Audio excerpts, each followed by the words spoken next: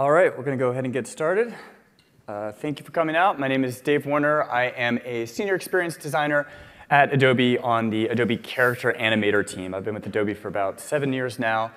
Started on a product called Premiere Clip, and then about 4 years ago joined the Character Animator team. So when you think about animation in general, it is honestly behind some of the most influential and innovative storytelling of the past century.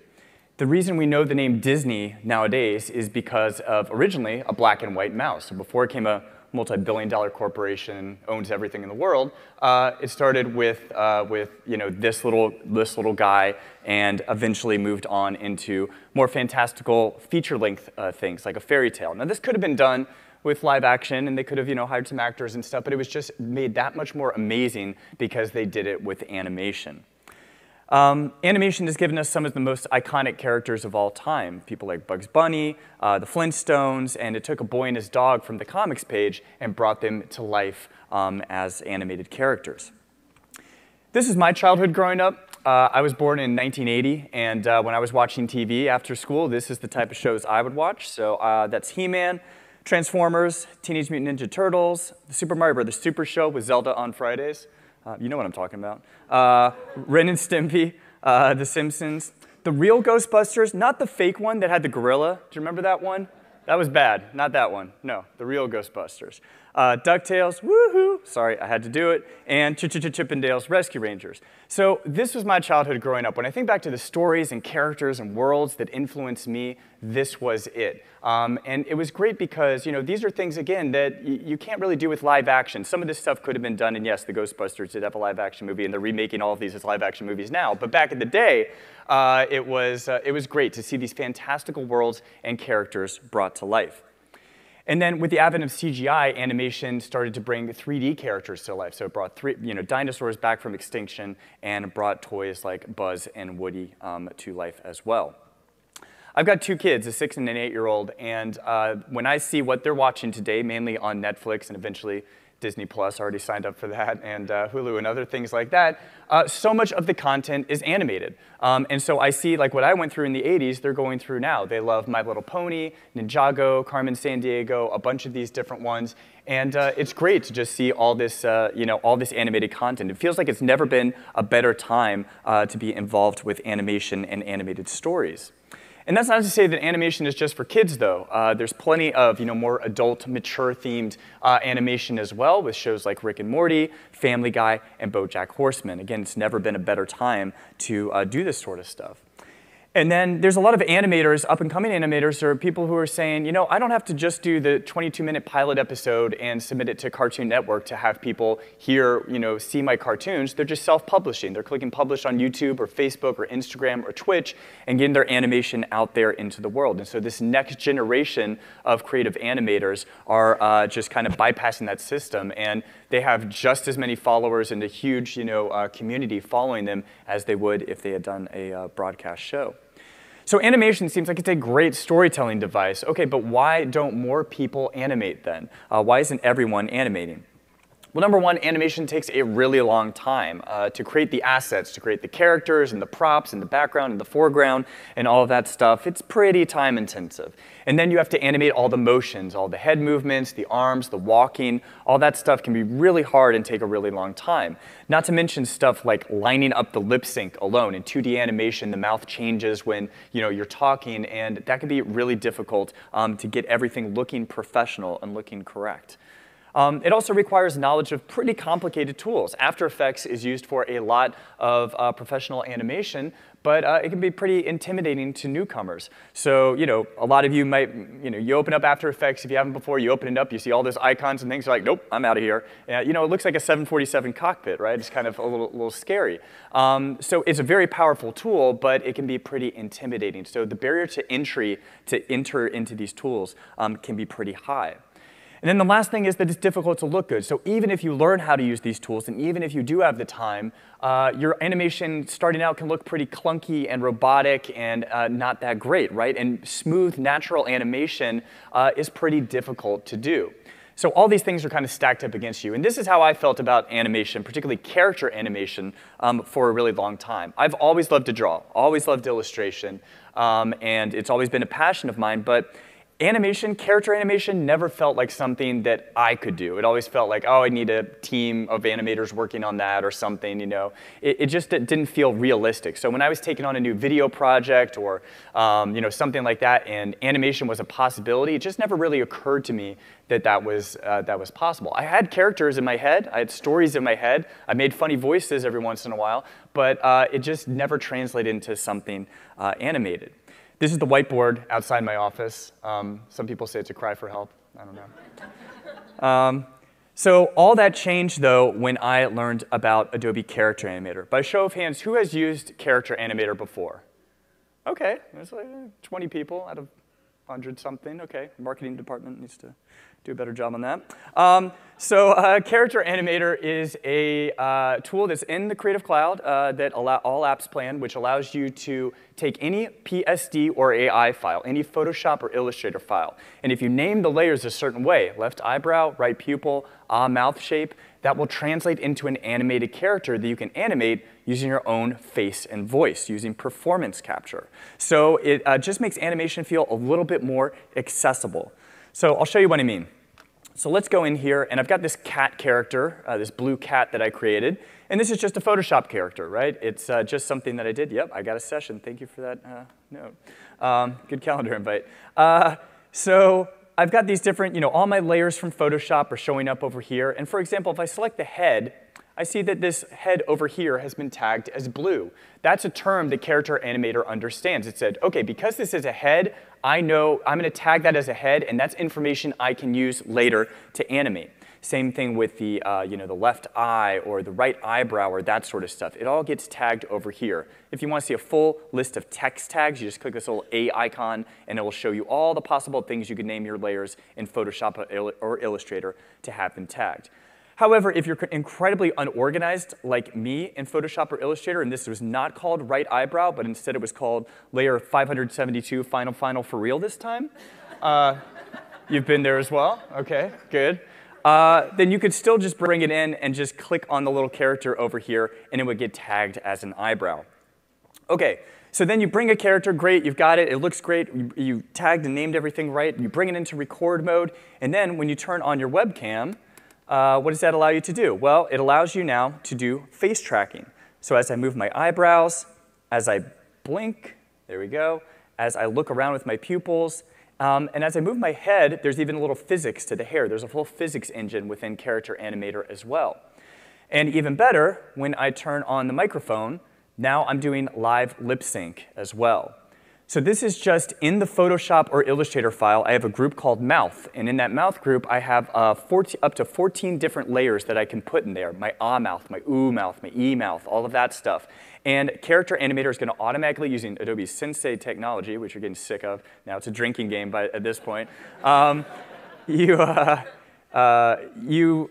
listens to what you say and then analyzes it and basically serves up in real time whatever, you know, mouth shape it's looking for. So in a loud auditorium with, you know, coming out of this, it's not the best, but if you were in an office environment or a studio or had a dedicated microphone, it would look, you know, really, really nice.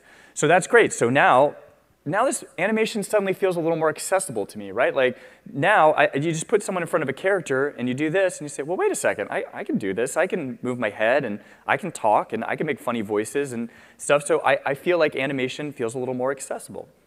So we don't have hand tracking or body tracking yet, although when you saw Sneaks last night, if you saw that, you can see that that's the path. Some of those things are potential things that could be included in Character Animator in the future, fingers crossed. So there's a lot of options there. But for now, what you can do is, actually, let me turn these off, turn triggers off. You can drag the hands with your mouse. And so you can set different poses or different gestures for your character and that sort of thing. And then there's ways to swap the hand positions as well. So right now, when I put his hand out like this, that can look kind of awkward. If I want to flip it around, there's some different ways to do that. And that's what we call triggers. So here, this character has what we call a controls panel. This is a completely customizable panel that you can, you know, bring different things in, different artwork, move it around however you want, and do some cool stuff. And then like a trigger like this. So after I press the 5 key, suddenly his eyes get like this, like he's a little more impressed and confident or sure of himself. And all this is these are layers in the Photoshop or Illustrator file, and in Character Animator rig mode, I'm saying show these layers and hide the other eye layers. And you can do that with a lot of different things. So for example, right now my character is pretty happy, he's feeling all right, but you know, cartoons aren't always happy. If there's something he's angry about or sad about or wants to laugh or something like that, should be a range of emotions that the character can do. And so a trigger like this, if I press the 1 key, now even just, this is really simple. I'm just making his eyes squint a little bit, and I change the mouth to be an upside down mouth instead of a upturned mouth. And already he feels a little more skeptical, a little more angry. You know, he's not so sure about things. So you can trigger multiple things at once. It just doesn't have to be one eye or one something. It could be multiple aspects. And so I can go through, you know, a wide range of emotions. He's a little happier. He's a little scared. He's really scared. Or shocked about something. He's kind of questioning what is going on here. He's laughing at all my jokes. He's a little sad. No one's laughing. And he cries. Ah. Then he gets angry. So you see, when you're a cartoon character, you can kind of do whatever you want. Aruga, you know, all this sort of stuff. So it's, you're only limited kind of by your imagination. If you want your character's head to fall off and turn into a zombie or something like that, you can totally do that. And same thing with the arms. You can actually record arms movements or poses and then trigger them multiple ways. So if I click through these different triggers, I suddenly have a lot of different poses. That's a spicy mitza ball, that's that one. And this is his hello right there. So you can kind of build up a repertoire for your character and then basically do this live puppeteering for them.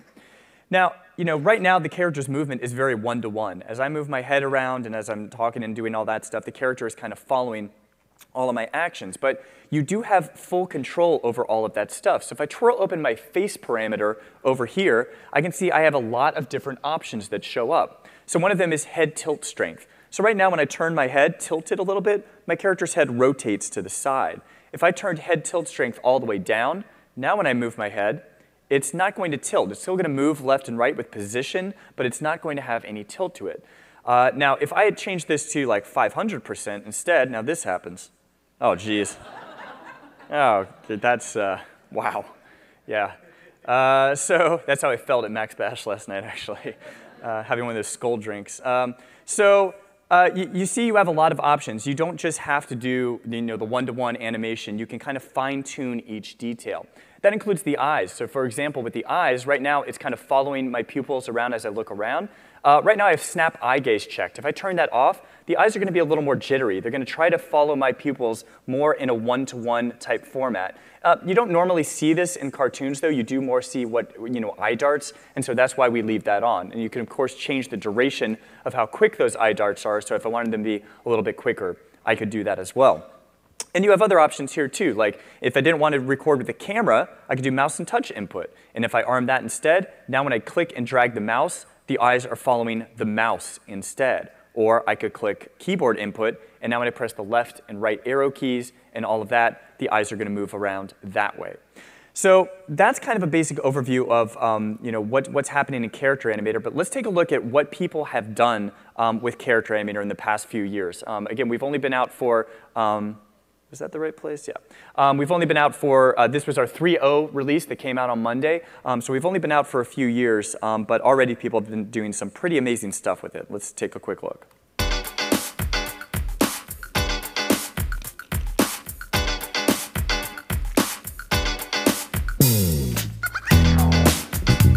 There's just something about this show.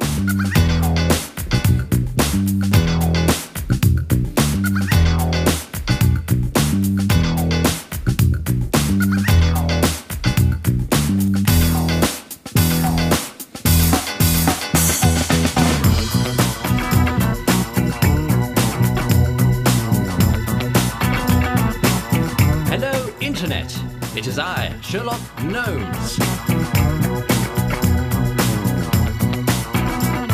Oh,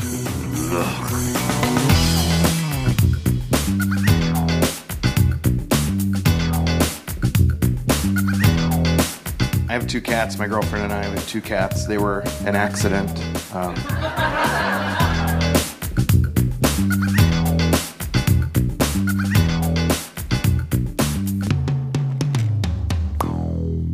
So it's cool to see, you see a mix of, professional and amateur stuff. You also see a mix of styles. Anything you put into Photoshop or Illustrator file can become an animated character. So that could be a cel-shaded character, 2D. That could be a 3D element you bring in. That could be a photo you take of a clay figure, an action figure, or a Lego minifig, or something like that. So there's a lot of different options there. I'm going to walk through 3 common Character Animator workflows of how could you use Character Animator in your own projects and your own work. So first, an online short. So something like a 5-minute thing you might put on social media, YouTube, something like that. An explainer video or a story or something. Next would be a live stream Q&A. One of the benefits of Character Animator is it does allow you to do live streaming. All this is happening in real time, so you can just stream to YouTube, Facebook, broadcast TV, and do some really interesting, innovative stuff with it. And then finally, let's say you want to make a full 22-minute, cartoon to pitch to Netflix or Nickelodeon or something like that. How would you do that with Character Animator as well? So, start off with the online short. Earlier this year, I made a little explainer-style story video about video games. I really love video games, and I was pointing out how I feel like video games are moving into the world of subscriptions. So, like Spotify, and for music, and Netflix for movies. Now, video games are starting to move into that model as well. And so, I did this little explainer video and had this little narrator character, cartoon version of me, talk through the whole process. And I think it gave it a little bit of a nice, friendly narration touch. So, here's a look at about 1.5 minutes of how that video turned out. Everything is becoming a subscription nowadays. Call me crazy. You're crazy. But I don't think that's necessarily a bad thing. And one industry currently going through this transition is video games. We started subscribing to music, now we subscribe to TV shows and movies, and we're well on our way to subscribing to games. And yeah, you could still purchase the latest Ariana Grande album or Marvel Cinematic Universe installment, but there's not much incentive to outright own these when there are cheaper ways to access them, and countless others, through subscription services. Variety trumps ownership. We give up the concept of owning songs or video content in favor of convenient access to large, diverse libraries. Subscriptions are big business. Spotify currently has 87 million paying customers worldwide. Netflix has 148 million. Games differ from music and movies in a few key areas, though. If buffering or input lag are minor annoyances with music and movies, it's a matter of virtual life or death in games. But technology moves fast, and smart people will certainly figure it out in the coming years. What's recently made me the most optimistic for our inevitable streaming future is Xbox Games Pass. It's the same Spotify or Netflix model. You pay $10 a month and can download from a library of over 100 games. And that means the barrier to entry for trying and playing games is significantly lower. And I've found that I'm playing more games for less money. Now, I don't consider myself a car guy at all, so it's highly unlikely I would have plunked down $60 to play Forza Horizon 4. But on Game Pass, I'm 40 hours deep and loving every second of it. So that's a quick look. It went on for about 5 minutes, but I think this is a pretty simple character, right? There's not too much going on. He's just the torso up. He does a few hand movements. His eyes sometimes turn happy. His mouth sometimes turns upside down. He's got a little flop to the hair, but that's it. And I could have done this video as just a disembodied voice, right? I could have just shown these stats and things, motion graphics flashing around the screen. But I think it really helps to have this nice little friendly narrator character that's kind of serving as an anchor, serving as a point that's walking you through the entire thing. And the nice thing, too, is because I've rigged this character, I've actually used him for several videos. The launch trailer that we actually did for the 3.0 release of Character Animator, I reused him as the narrator, kind of talking you through all the new features. So that's the nice thing, is that once you have a character rigged, you can kind of reuse them over and over again for multiple projects. And it's pretty simple. This guy only took me a day or so to put together and made the video, I think, really come together nicely. So this is the workflow that I used for this particular project. And there is a full tutorial online, a 2-hour tutorial that shows exactly step-by-step how I went through this process. If you are interested, at the end, we'll talk about the video tutorials and everything. But I made my character in Photoshop. When people ask, should I be making it in Photoshop or Illustrator, is there a performance reason, or vector versus raster? Don't worry about it. What I say is go with whatever you feel comfortable with. So if you want to if Photoshop is what you want, but you're worried that it won't scale up, just make your Photoshop file a little bit bigger. And unless you're doing a crazy 8K production, it should be just fine. Then with the, so I drew the character, put all the names correctly, and we do have blank templates and stuff that can help you know all the names and how to structure your character. And then I did my voiceover in Audition. So I wrote out the script, recorded myself saying it, edited out my million of mistakes and ums and ahs that I had, and then took that audio file. And the nice thing about Character Animator is you don't have to just do the audio in real time. So if you have a friend doing a voice, a voice actor, or wants to do multiple voices in your thing, you can have them send you an audio file. You drag it into Character Animator, and with one click, it'll analyze that track and do all the lip sync automatically for you, which is a huge time saver. Yeah, and I'll show you how that works in a second. Then in Character Animator, I do the performance capture animation. And the way I do recording, and I'll show this again in a little bit in an example, but I liken it to more like to a band instead of traditional animation. So in a band, you can just press the record button and you record everybody playing live, and then it's a live performance. But you could also do it one at a time, where you record just the drums, and then just the bass, and then just the guitar, lead vocals, cowbell, glockenspiel. I don't know what kind of band that is, but you could do that. Same thing with Character Animator. You can just press record and go nuts and move around, or you can start with just recording the audio, and then layer in the head movements, and then the eyes, and then the arms, and slowly build up a performance. And if you make a mistake, you can actually patch in and blend other performances together to make it look like you got everything right the first time. And I'll show you that again in a few minutes. Finally, who here uses Premiere Pro or After Effects? Okay, so quite a few people. So one of the biggest benefits of Character Animator is it dynamic links with After Effects or Premiere Pro. So you can take your character, and if you drag that project or import it into After Effects or Premiere, it shows up as a character with a transparent background. So let's say I'm doing a video, a screenshot or some sort of thing, and I want to put my little cartoon character in the corner. I just drag them in, and they're there as an asset that I can use. Or as I did here in After Effects, I had my character, moved him around, and then had all this different stats and typography and things floating around as well. So you have a lot of different options. You can, of course, export a video directly from Character Animator if you want to, but if you want to add those extra bells and whistles, you can do it in those programs that you might already know how to use. So some examples of how people are using this out there in the wild. This guy, Get Mads, this is a 19-year-old kid from the UK, and he has about 154,000 subscribers on YouTube. And he is using Character Animator to do his cartoon persona, Mads. And he's shown his face a few times, but most of his fan base knows him as this character. And so because he has this character rigged, he's able to quickly do more and more animated videos on YouTube. And so a lot of animation channels on YouTube, they'll come out with one animation maybe once a month, 2 months, 3 months, something like that. It takes quite a while. But with him, because he has this character rigged and he keeps reusing it and keeps adding new emotions and behaviors and gestures and things to it, it keeps growing and becoming a more interesting character. And so he's really into video games. So when a new Super Smash Bros. Ultimate character comes out, for example, he's able within 24 hours to put a reaction video out there in animated format, and that's what his fans are looking for, and that's what the YouTube algorithm is looking for as well. So it's been really successful for him. The Nerdist channel did this thing, On the Couch with Onyx. This was something they did for Halloween, where they had their character Onyx interviewing old horror icons about how they feel about all their movies being remade recently. So they talked to Pennywise and the Predator and Chucky and all of them.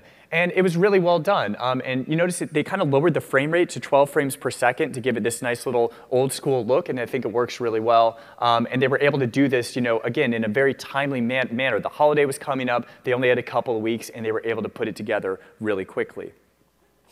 I want to show you this. This is about 2 minutes long, but I think it's really cool. It's the same ESPN did.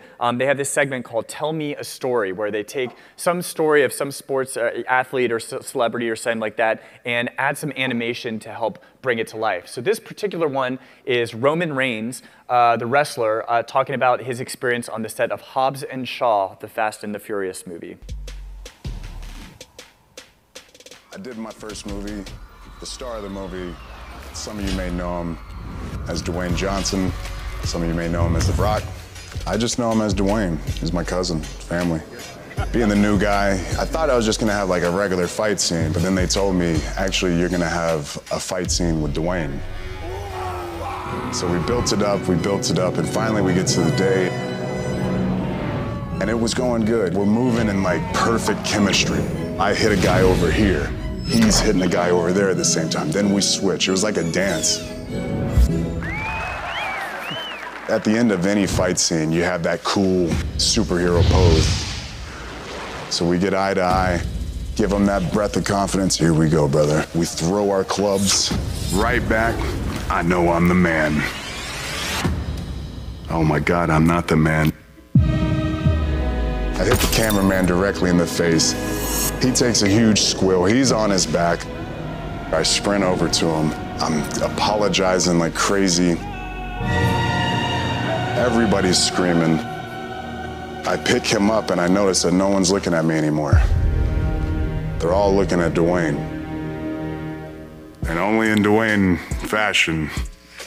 Roman, I don't know why I even brought you on this project. And at that moment, I was like, oh God, he's my boss. I think I gotta fire you now. But luckily, the cameraman, he was a trooper. He popped right back up. He took my apology. Don't worry about it. You get me on the chin if you got to. But every time I see that scene, I'm just gonna think about taking out the poor cameraman. Thank God for post-production. So the cool thing about that is, as I was watching you guys watch it, the parts where you were laughing at were the animated parts, right? That thing could have been done just as live video, right? They could have just had a wide shot and close-up of Roman talking and some B-roll from the footage on the set and called it that, but animation really added an interesting element to the storytelling, right? And the parts you were laughing at when they're doing the ballet or he's holding the cameraman and going, no, that part, animation just adds this nice element to things. So I think as you learn about Character Animator and think about how it could potentially impact some of your projects, think about that sort of stuff where maybe interspersing little pieces of animation here and there might help bring a story to life in a more entertaining way. And even better, The Rock actually retweeted this. So he saw this and loved it and thought it was great and retweeted it. So basically I'm saying if you use Character Animator, The Rock's going to retweet you. That's what sorry. No, don't hold me to that. You've seen a bunch of different styles here. So we talked about like 3D characters. So these guys were made in the 3D modeling program and then brought into Photoshop. They kind of rendered each layer. Here's the eyeballs, here's the face, named them correctly and all that stuff, and then brought them in to Character Animator and did this little musical element. And then there's this like squirrel throwing money for some reason and a bear playing a mandolin. I don't really remember what was going on in this one, but I just think it's cool to see the different styles kind of intermixed with each other. And in fact, talking about styles, you could do a more like stop motion style character. This is one of our other free example puppets, Maddie, and she's an actual 8-inch physical doll that's made by a company called Athena Studios in Emeryville. She's got all these like detachable face plates, which are kind of creepy. You take them off, and she looks like the T100 or 1000 or something like that. And I didn't show that picture, but you do see the little face plates there. And what they did is photograph her in some different poses and put the different faces on her and made her into a stop-motion Character Animator puppet. When you lower the frame rate to 12 frames per second and add some triggers and stuff like that, it looks like you're doing real-time stop-motion animation, which doesn't seem like it should be possible, but it leads to some pretty cool results.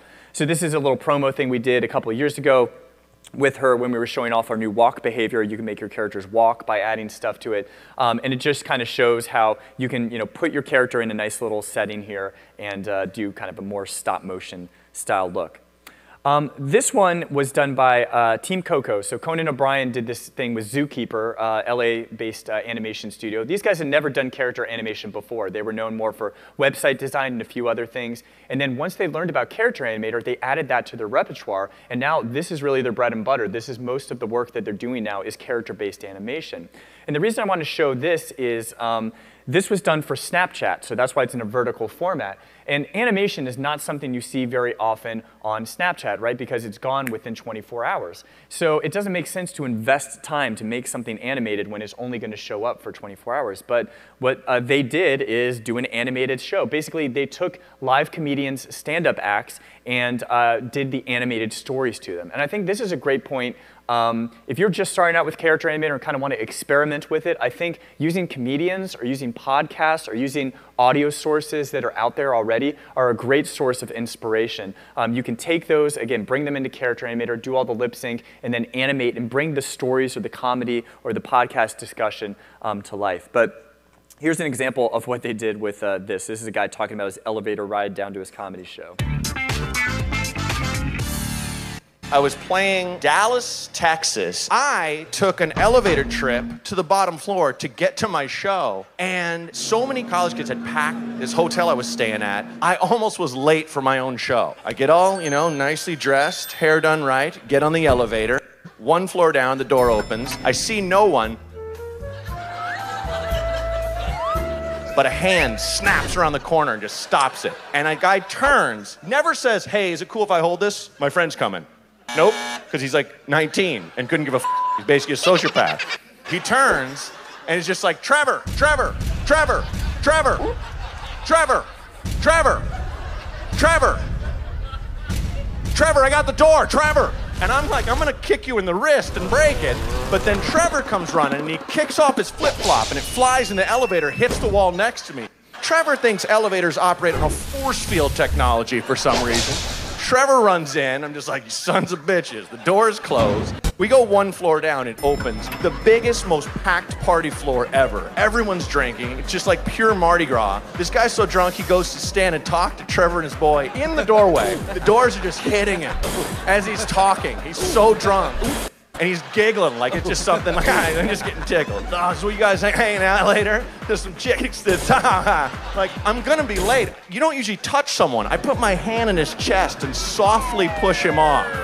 And the doors close. We go down, I hear him go, bye. Swear to God. Swear to God. Next floor, there's 1 kid. I think he bought out the whole floor to fill the rooms with all his drugs. His eyes are black marbles, just so dilated. Doesn't know how to act. You know when someone's that high, they're smiling or frowning. What's going on? How do you act?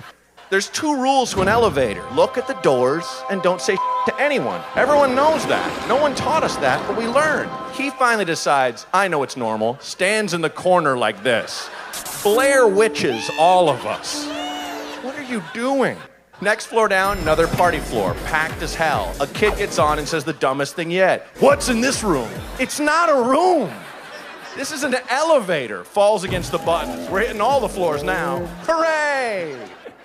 So it goes on, and they actually did this for about 8 different comedians, and every day there was a new one that came out. But I think it's great because, again, this could have just been a stand-up act video, but the animation adds such a great element to it, brings it to life, bring these characters, Trevor and the Blair Witch thing and all that stuff, all these things he's talking about to life, and they did a really, really good job with this. So I think that's, again, you can think of how animation can kind of overlay with different things you do in video projects.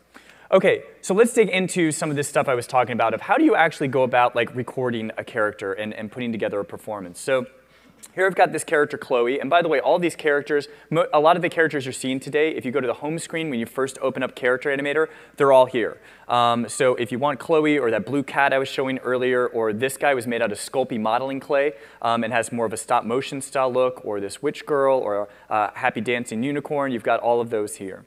So with Chloe, I'm going to do a few things. So first, I have this audio file that a friend did, and so I'm going to bring this in, drag it in, and that's all it takes. So I imported an audio file, I drag it into my scene, and now I've got my audio down here, and now I'm going to go to Timeline, Compute Lip Sync Take from Scene Audio.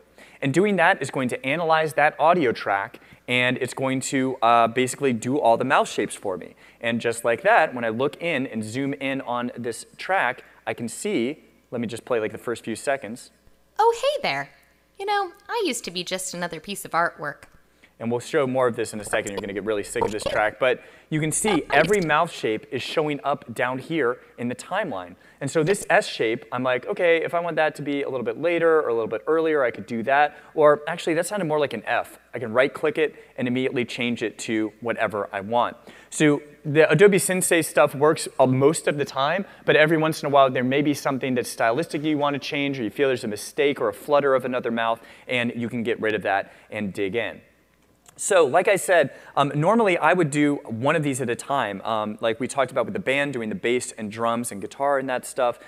With her, I'm going to just do a head performance. So I'm going to disarm everything and just do the face now. So notice now the lip sync isn't working. I can't drag the hands. The only things that are working are the head and some movements. Actually, you know what? Let's add the eyes in as well, just to add one more element to it. And I'm going to do maybe keyboard input for that instead. OK, so I'm going to go through this and let's see how it goes.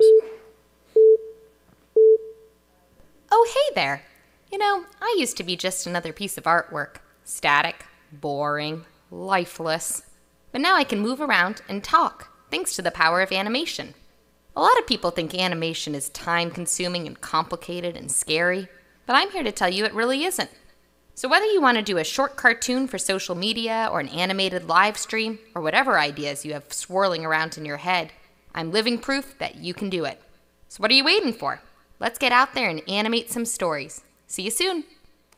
So beautiful performance, I know, right? But Andy Serkis needs to retire. What you see is I was able to do these two things. I kind of go through the process, and now those are recorded, and those show up as tracks down here. So now I'm slowly building up a performance. I have my lip sync, I have my face, and I have my eye gaze. Now with the arms, a lot of times with, the reason I wasn't moving around like this when the character was going is because in traditional animation, you don't really see, 2D animation I should say, you don't see the character moving around all the time like that. It's more, they move from one pose to the next. It's called pose-to-pose animation, and it's pretty common in the biz, as we say. So instead what I'm gonna do with the dragger, with the arms that move around, is I'm just gonna put them into a particular position, let's say like a little rest pose like this. And then I'm going to press record just for a couple of seconds. So I'm not recording anything else. I'm just recording the arms hey there. in this position. You know, And we're going to stop there. And now I just have these two takes that I can extend for the entire performance. So now, as I scrub through this, I can see that the arms are always in that position. But now, at the beginning, she says, oh, hey there. So I probably wanted her to wave. Now, if I went back and tried to do this and do it exactly right and get the timing right, that would be really difficult. Luckily, there's a secret, and it's called slow motion recording. So what I can do is go into my little 1.0x thing that's right next to the record button here, click on that, go to recording speed at 0.5x, and now I'm going to do a second recording of just the hand moving. So let's try this. Oh, hey there. You know, I used to be just another... So there you go. And now, when I play it back... Oh, hey there. You know, I used to be just... It looks a little more fast and fluid. So that's a nice little secret that you can do, is do one track of just your rest pose, and then add these other poses on top of it, a wave, a point, arms crossed, whatever you want, some of the different things like that. And it adds and makes for a really cool, compelling character. Now, you'll notice that this track is, going over top of the other track. And by default, let's say I made a mistake. Let's say with the face, I wanted my character to kind of have their head tilted to the side a little bit more in one particular part. So let's get rid of disarm dragger and turn on face instead. And now when I tilt my head, if I were to record something like this, let's do another slow motion recording over here. Thanks to the power of animation. A lot of people. So something like that. Okay, so now see if you can tell where the cut is. You got to look really closely, but see if you can tell where I made a change in the head movement. And talk, thanks to the power of animation. A lot of people think animation... Okay, did you see when her head jerked like she was possessed? Yeah, that's where it was, right? So that's not good, but luckily there is a way to change that. What you can do is take these little blending handles here, these little squares, and blend one performance into the other. So now when I play this back, let's see if this is a little smoother. But now I can move around and talk, thanks to the power of animation. A lot of people think So it eases from one position to the next. So this is what I do all the time. Like I do an initial take, I try to get it as right as I can, but then I look back at it and say, oh, there's some mistakes, or this looked bad, or this should be changed, and then go and blend these extra performances over top of it. And it works really well. This assignment I did at a press event a couple of weeks ago. So you saw Scott Belsky on the stage the other day. This is cartoon Scott Belsky, and he's got a few controls here. Let's see what he's doing. Hey, I'm Scott Belsky. How's it going? Don't tell him I said that. He's going to fire me. Do this, and this, and this, and hey, ladies, how's it going? A few things like that, a few different triggers. So it's fun to do this sort of thing. And we did this press event where we started with him not on the stage, and instead this was projected on the screen, full screen, so something like this. And so he comes out and he's like, hey everybody, how's it going? I'm Scott. Sorry I couldn't be here today because wizards at Adobe found a way to make me into a cool cartoon character. Hey, want to buy my book, The Messy Middle? Great. Anyway, so I've got a bunch of, it's great being a cartoon character, though, because, if I see a new product or something I really like, I can do this now. Whoa! That's pretty cool. Or I can grow a mustache and a goatee. That's not bad. Or I can make my hair on fire. Something like that. Or I can start dancing. Yeah. And so at this point, I started dancing and singing Old Town Road by Lil Nas X. And then this is when Scott rushes the stage, and the real Scott comes out and said, no, like, what's going on? This is terrible. And, get off the stage, Dave. And I say, oh, so that's a no to the Taylor Swift dance number? And he says, yeah, that's a hard no on that. So it was fun to do this sort of like little live interactive event or thing to get, start this press event off in the right direction. Now, you might have noticed something like this, where when his hair's on fire, there is this frame-by-frame animation that's also playing. So one thing Character Animator can do is mix frame-by-frame animation with live animation, and that leads to some pretty cool results. So let's go ahead and see in the rig mode how this came together. Now this is going to look crazy because it's showing all the triggers at once, so there's a lot going on here. And you can change the background color very easily as well. But if I go into his top contents where the fire is, let's go into this flame. And all I see is this is in my Photoshop file. This was a group called Flame, and it has 6 layers in it: frame 1, frame 2, frame 3, frame 4. All the different frames. It's a 6-frame animation. And then I added one of these behaviors to it. So remember we talked about behaviors like eye gaze and face and the different things that kind of control your character.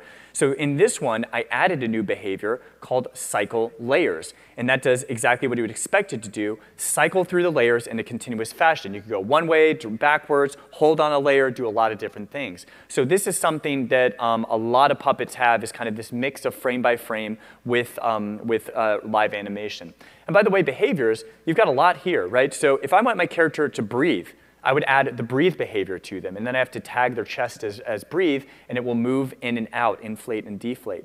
If I want my character to walk, I add the walk behavior. If I want them to have magnetic hands and like attach a coffee cup or something like that to it, I could do magnets. So you have a lot of different options here. When you first import a character, we give you about 7 of these by default: face, eye gaze, lip sync, kind of the basics. But you can add additional behaviors to your character if you want to give them some additional functionality as well. I showed that there's a few different types of characters, and here's like a more 3D style character. This one is called Foxy. This is another free character by Emily Watts. And the cool thing about this one is it has automatic head turns as well. So as I turn my head, the character is also going to turn its head. And in the Photoshop file, basically it's saying, here's my front view, here's my quarter view, and here's my profile view. And then the face is basically duplicated or changed in each of these views to show exactly what it looks like. And the head turner behavior will transition between those. And then this character also has the walk cycle as well. So as I move around and look, the character will walk back and forth. And this is kind of a hacky way to do it, but she actually added the walk behavior to the background and the foreground too, and changed the rates slightly different so it looks like the character is moving through the scene. And all I'm doing is pressing the left or right arrow keys to make the character move around. Okay, so walking is pretty, whoa, what's going on with this guy? Okay. Walking is something that, traditionally setting up a walk animation, a walk rig can be very, very difficult and time consuming, right? So I'm going to attempt to get this character walking in just a couple of minutes. So we've got this robot floating around in air. Doesn't look that great right now. Also notice his mouth. You have a few different options for mouth. This one's called Nutcracker Jaw, where you can kind of have the mouth pivot or move up and down if you wanted to. So you have a few different options there for your mouth shapes and lip sync. Let's go into rig mode and see if I can make this guy any better. So the first thing I would do is let's add a walk behavior here, and that's going to give the character the superpower to walk now. And then I'm going to start tagging a few things. So when I select the head, I see there's this body over here that I can start adding tags to. So I'm also going to tag the head as a neck, just because I want that to kind of bob up and down, the head movements. And then I'm going to start adding a bunch. I'm going to select the body and add what we call handles. This little tool down here at the bottom, this microscopic tool down here, is a little circle. And this is kind of like null layers in After Effects, where you can kind of add these invisible data points and then tag them as different parts of the body to tell Character Animator what they are. And if Character Animator has that information, if it knows where the hips are, if it knows where the waist is, and all of that stuff, it can translate that into an animated do the walk cycle for this character. So you have to tag about 9 or 10 different things. So let's go ahead and keep tagging one of these legs here, the right leg. So I'll tag the knee and the ankle and the heel. This feels like it's taken a decent amount of time, but compared to other systems of rigging walking, this is actually pretty quick. So let's go to record mode and see how we're looking so far. All right. So he's got a little bit of bounce. He looks like he's on a skateboard or something like that. We're starting to get a little bit of movement. Let's keep on finishing him and adding these extra final tags.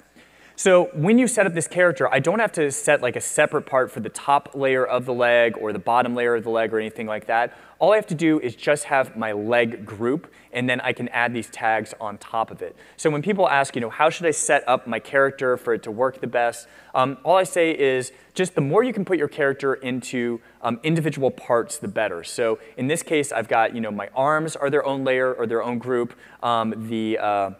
The legs are their own group, the torso is its own group, and so on and so forth.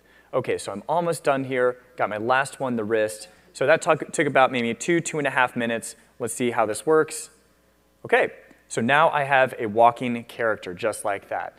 So pretty cool to immediately go from something that wasn't walking and just floating in the air to a character that's walking around. Now I have a few different options here, so if I wanted instead to kind of do a strut, he's a little more confident. A step, okay, all right. Maybe a little prance, something like that. Maybe a sneak. This doesn't look as good when it's done fast, but if I slow it down, let's slow down the step speed. Dun, dun, dun, dun, dun, dun, dun, dun, dun, dun, something like that, right? This one is really dumb. This is called headbang. I don't know why they put this in. This is not a walk animation. It's kind of obscene, actually, so let's just get off of that. But it's funny because we added that in, and we thought, oh God, we added that in, and then we felt no one was using it. Our analytics didn't feel like, showed us that no one was really using it, so we took it out.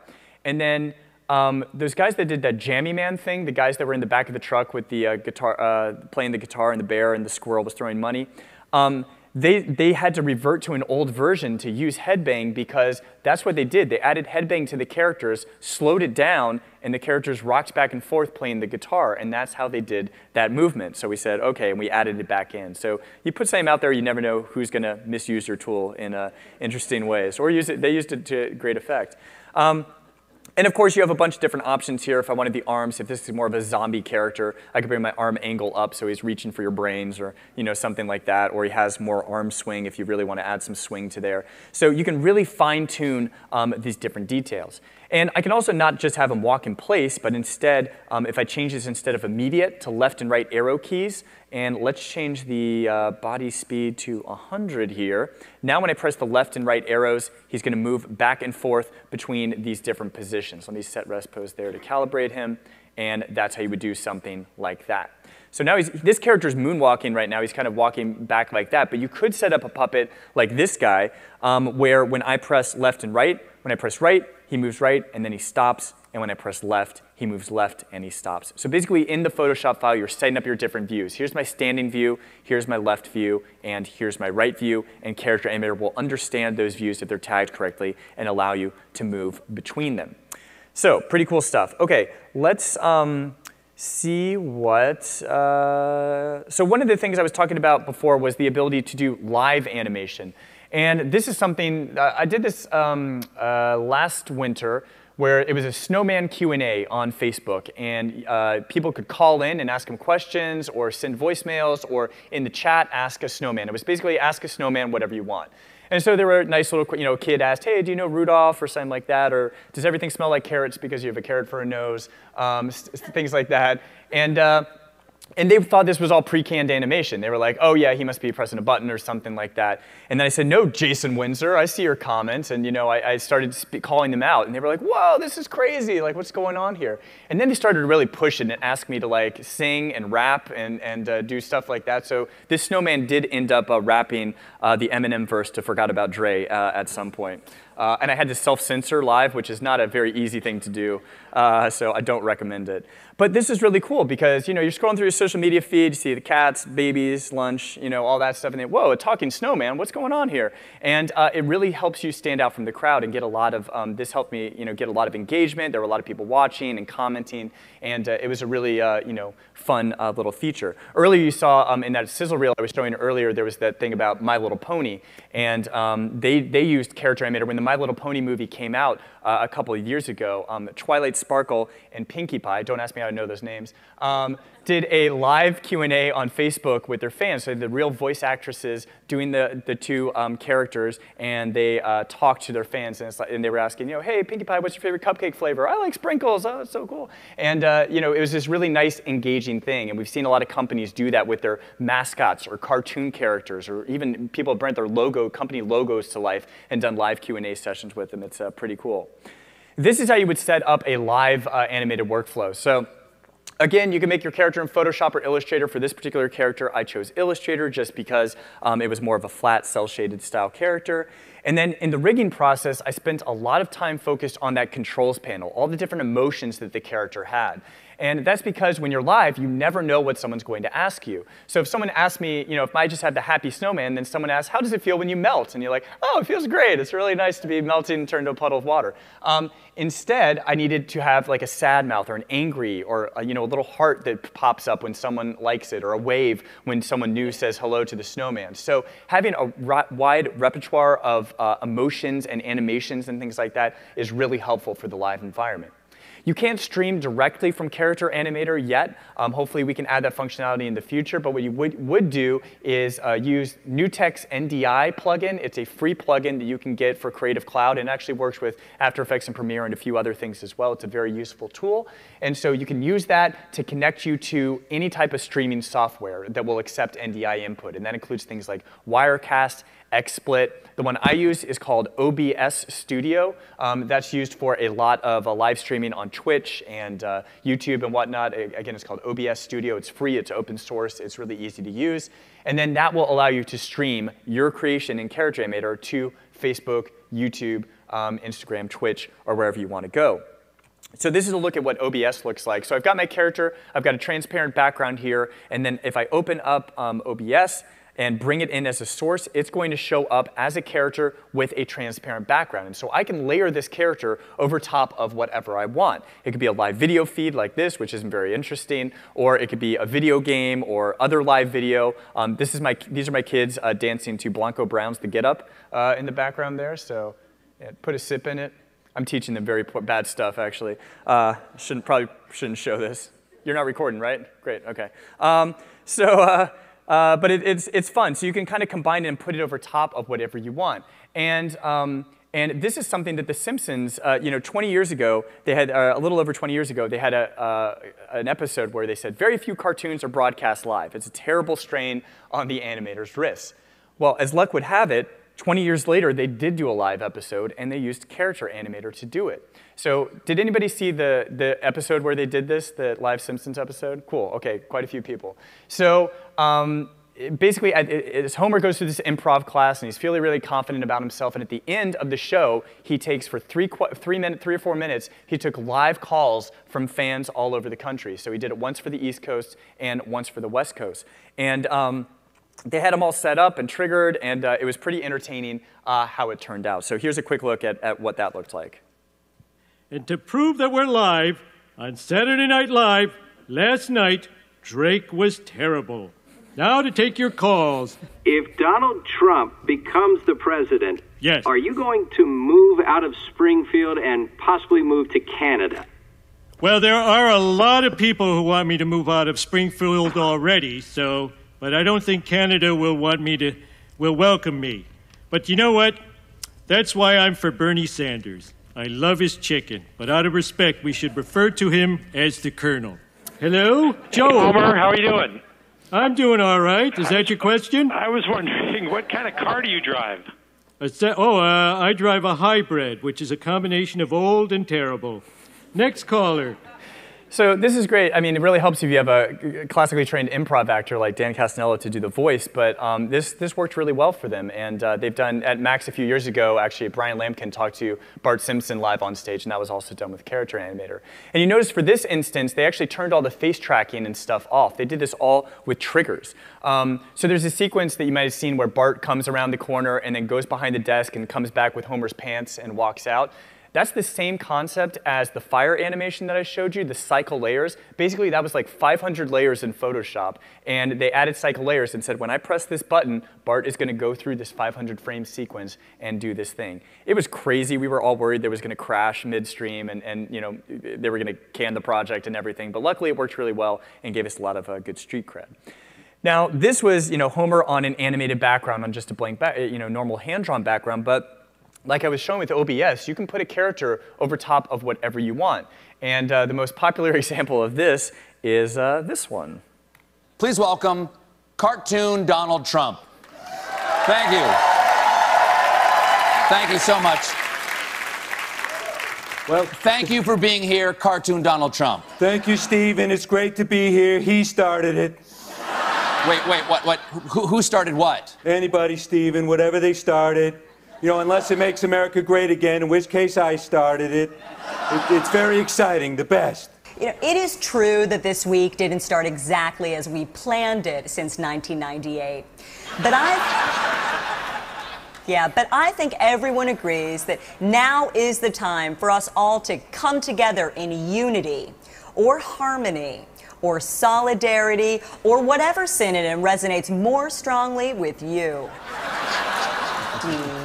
Just gonna delete, deleting, delete, delete. Even though Vladimir Putin is a great leader, strong, warm, like steaming bowl of borscht, I will yet be told what to do by anyone. No matter how handsome they are. Speaking of temperature, Steven, your studio is very much too hot. Excuse me a moment. Ah! What? No, we're just good friends. We're so close, we finish each other's elections. So anyway, so animation is not something you see on late night television very often, right? It's just they're reacting to the current day's events, and the lead time on animation just doesn't make sense to add it into that pipeline. But this really talented animator, Tim Lukey down there, figured out that you could use Character Animator and did this segment. So they put the character over top. You know, Steven is basically talking to a blank chair, but then in the monitor, the audience sees the cartoon character and what they're doing, and then they composite it for, of course, the broadcast. And it's really cool, so it's allowed them to add this into their pipeline. And The Late Show, if you watch it, does a lot of animated segments, actually. There's a segment where Steven's sometimes talking, and then God appears above him on the top circle, and that's done with Character Animator. They had Bertie Sanders, a little bird that comes out. That's Character Animator. So there's quite a few things, and it's cool to see animation in a place that you normally wouldn't see animation with this. I was talking about Twitch and video game streaming. Critically Awkward are 3 streamers who are in different locations, but they stream with their avatars, their Character Animator characters, instead of having the little webcams in the corner. And this allows them to have these really nice little, animated personas that have a lot of triggers, like Donk's head will explode, or heart eyes and that sort of stuff when they really like something.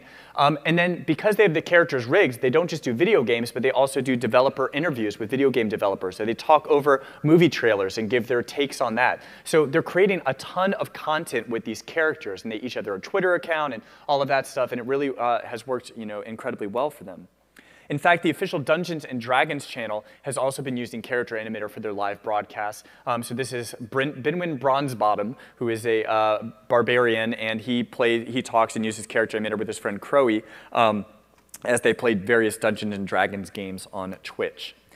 This was one of the coolest things. Nickelodeon a couple years ago at Comic-Con did this live VR thing where people put on a VR headset, and they feel like they're on the rooftops of Manhattan. And that was done in the Unreal Engine, all 3D.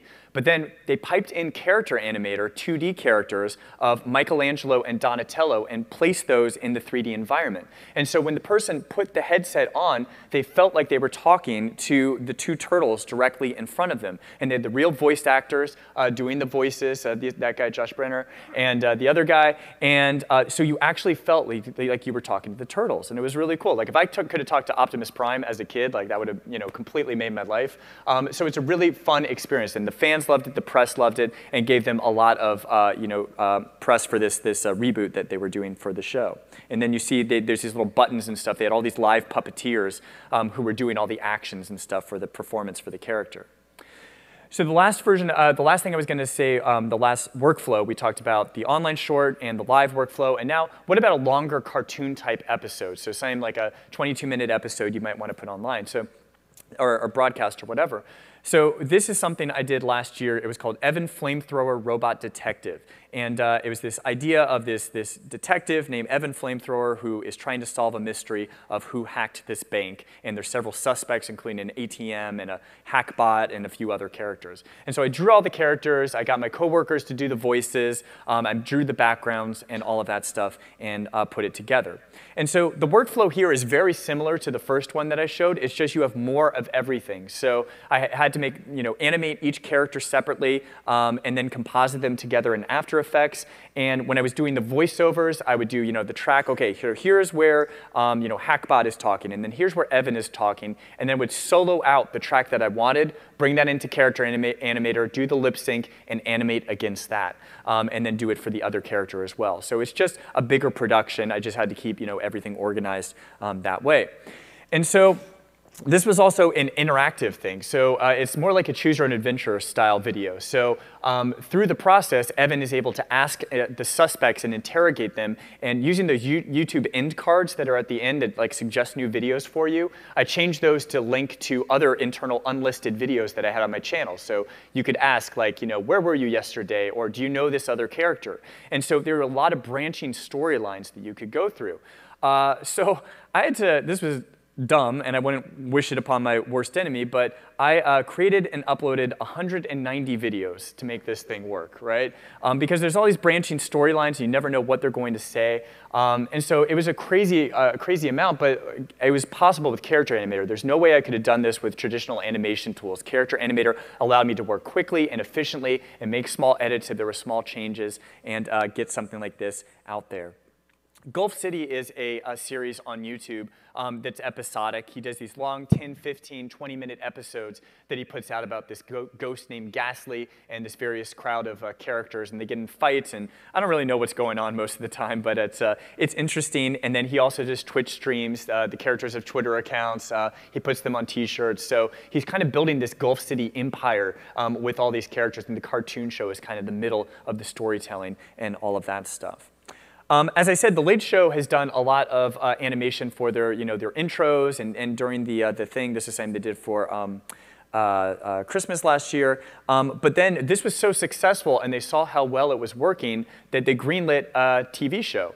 So our cartoon president on Showtime uses Character Animator for all of their character animation, and they just finished their second season. And news happens very quickly with this administration, and some characters come and go, and they have to react to that with animation. And so one thing might happen one week, and they have to completely change a script around. And luckily, the fluid Character Animator allows them to do that. I just love these character designs. Some of the Stephen Miller in the back there, the huge forehead is fantastic. So here's a quick look at a short thing of how that turned out. Remember the drill. You tell the press that I'm pen pals with some poor kid, and I give him tons of advice and money. Classic Trump move. Plan a positive story and watch the great press come in. CNN Tip Line, how can I help you? Hi, I'm 9 years old, and President Trump calls me every morning to give me advice and lots of money. Uh-huh, nice story. And what's your name, young man? Guy Callmaker? Oh, fuck, crap, shit! They practically put me on trial! It's all right. Calm down while Eric gives it a shot. Well, should be pretty easy for me. 6th grade, I played a yellow brick kid in Wizard of Oz, so pretty much got that down. CNN Tip Line, how can I help you? Hello. I'm Johnny phone dialer. I'm a brick, and I would like to plant a story. Crap!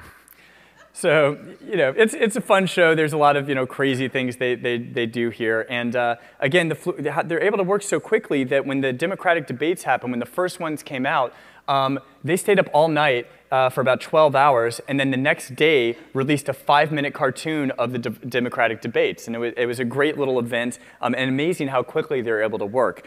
Here's a quick look at how that turned out. Welcome to night one of the first Democratic presidential debate. Let's meet the candidates. Audience, please withhold your "is this the best we can do?" until the end.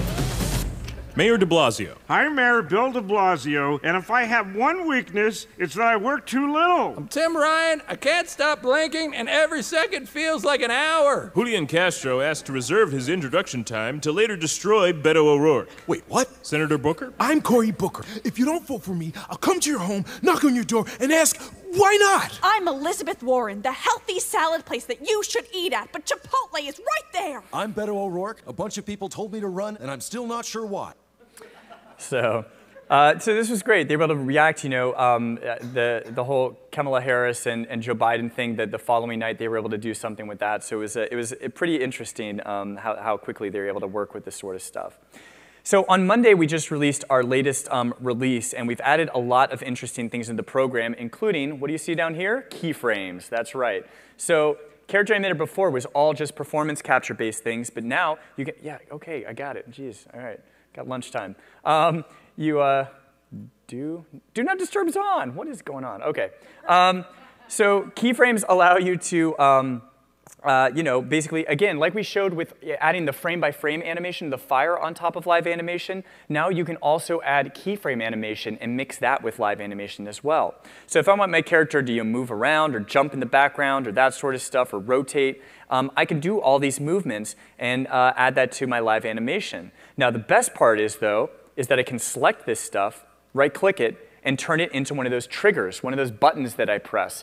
So this character has an interesting controls panel where I can make her float out and hit the Saturn out of the way and have the clouds come out and then fly back in. And all this stuff is still happening live. I can still move around and be live with my character, but I can also have them jumping around and moving positions and a bunch of other stuff. So it just opens up a wide range of possibilities. One thing, if I just were to make a video and do something like post this online to YouTube or Instagram or something like that, it's great. It's this kid and this robot playing, guitar and keyboard and stuff like that, but it's kind of boring. And why is it boring? Well, there's no camera movement. There's no camera shots or anything like that. In the past, we would have said, okay, go to After Effects or Premiere and zoom in and out and do all of that stuff. But now, instead, we do have a camera that you can add in Character Animator. And so basically, you just go to Scene, New Scene Camera. That's going to add a camera track down here. And now I can switch between, close-ups, wide shots. I've got some pans and zooms I can do between the keyframes. You can also trigger the keyframes to be live. So if you're in a live setup and I press 1 for the close-up, 2 for the zoom, 3 for a pan or a jump cut, whatever you want, you can do that as well. So you have a lot of options there. And then my favorite is audio triggers. So now when you have a trigger, you can add audio files to it as well. So with this character, when I press like the, let me select the character here so I see his controls. When I press the 5 to do the snare drum, it's also doing the snare hit. And so I can do something like this.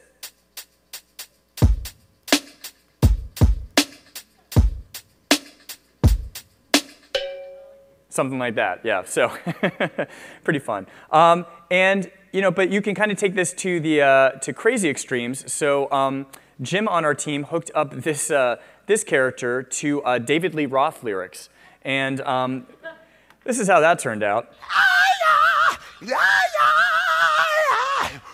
Whoa! Whoa!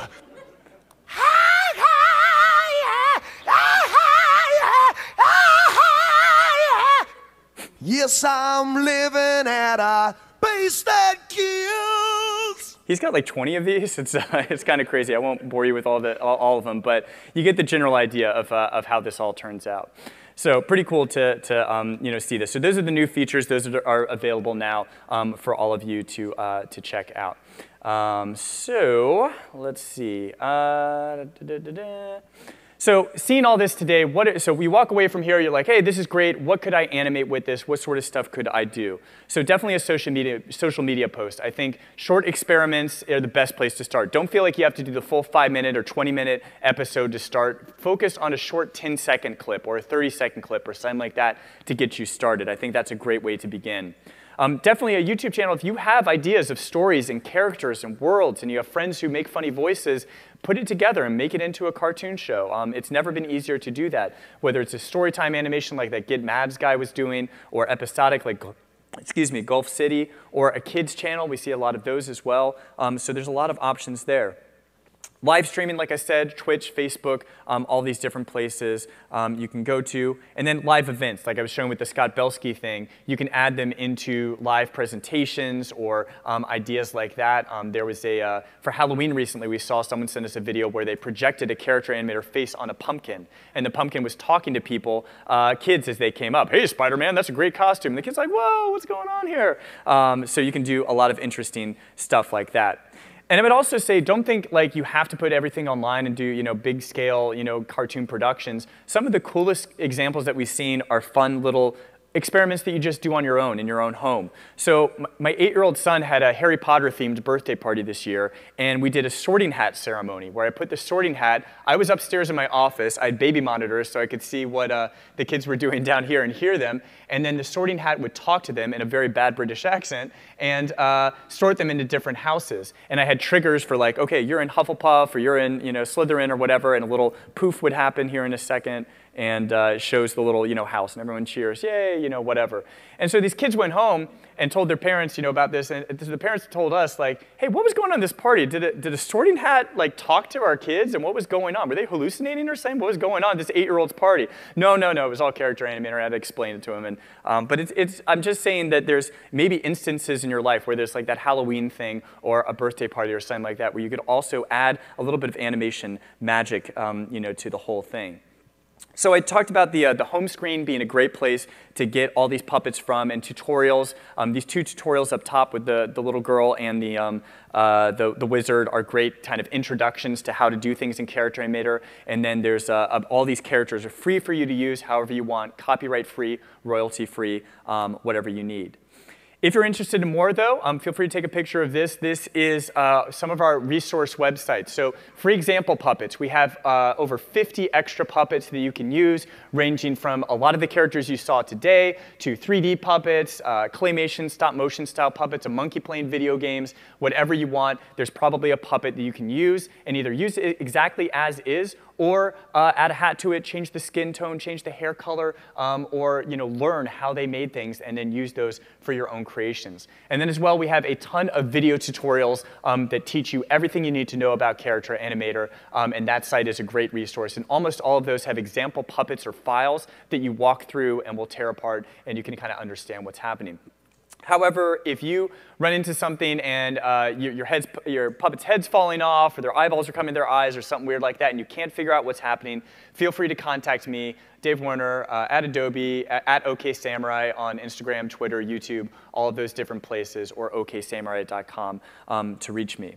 So I just wanted to end today just by saying we all have great stories to tell. And I think there may be some stories that maybe we've held back on telling because we don't know the right way to say them or to show them. And animation may be a great way to tell those stories. So as you think about what's a story I could tell, or how could I get my stories out there in the world, even if it feels like a dumb idea or something, I don't know if I should do this, I would say go for it. Because that Evan Flamethrower robot detective, like that was a dumb idea, right? That was a really dumb idea. I was just kind of sketching around and having some ideas on my train commute in and out of work, and had ideas of what these characters would be. But I did see it through. I got my friends to do the voices, did the animation, put it all together, and ended up winning a film festival award for internal Adobe Film Festival for it. Thank you. So they gave me this trophy / paperweight that I don't really know what to do with, but it's cool. But But even cooler is I reached out and got a call from Netflix and their interactive division, the guys who did that Black Mirror Bandersnatch episode. There's no Evan Flamethrower coming to Netflix. That's not happening. But it was just cool to talk to them and that they saw this dumb little thing that I put together 6 months earlier, which just sketches in a notebook, and brought that into the world. So it is a crazy time to be a creative person right now. You can create a story, publish it out there, and everyone is just one click away from it. So if you leave you with nothing else today, please just tell your stories. So we don't have time for questions. I'll stick around for a little bit, but I do have to leave for Adobe Live in a second. But I do have free unicorn stickers and a few other things up here, so if you want to have those, come up. Thank you very much, and enjoy the rest of your Adobe Max.